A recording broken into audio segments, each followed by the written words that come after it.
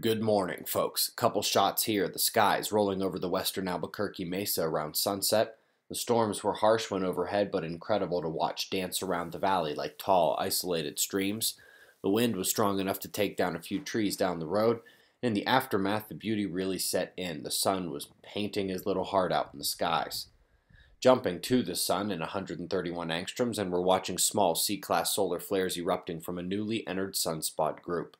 Let's go to spaceweathernews.com and find the last day on our star in 193 angstroms. Apart from the dark corona hole in the north, the activity at that bright active region to the left is what steals one's attention. We have watched solar flaring uptick the last few days, but there may already be evidence of it slowing back down under the Earth-facing quiet. There actually appeared to be more significant CME potential as it turned over the limb. It was doing a relatively proficient job at putting plasma visibly out into the corona at least, but that has somewhat ceased as it turns in and we get a better look. The ejections have made way for mere X-ray emission spikes during the flares, but we will have our eyes on it, along with the plasma filaments dancing to the north of it.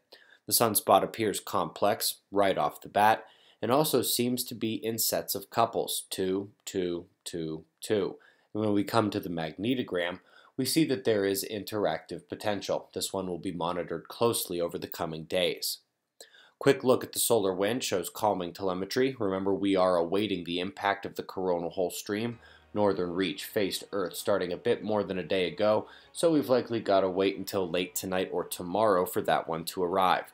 We've got an article linked below telling how long you would expect a drought to last in your area once it begins. Pink and blue areas recover the slowest. Sadly, barren land recovery time is not given.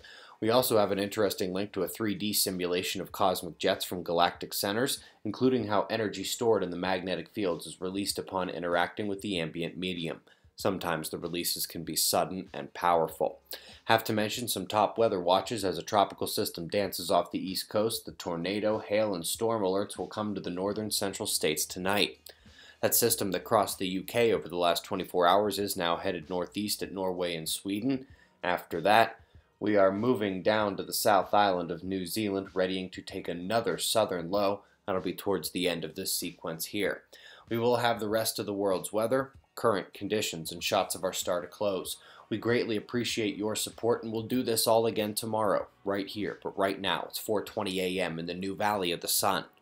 Eyes open, no fear. Be safe, everyone.